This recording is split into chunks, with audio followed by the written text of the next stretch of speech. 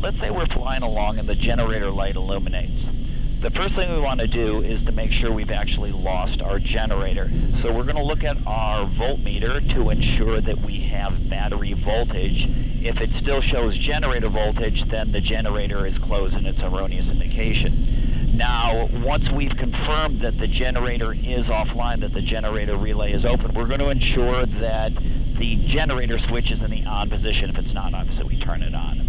Now, if the generator switch is in the on position, what we're going to do is go down to the circuit breaker and make sure that the generator reset circuit breaker is in, and then we're going to go to reset on the generator switch and put it in the on position and see if we can re-excite the generator and that the generator comes back online. If it does, we're fine and we can keep on flying. Now, if it doesn't come back online, then what we're going to need to do is start shedding some of our electrical load in order for that battery, which is supplying voltage to our electrical system, to last longer.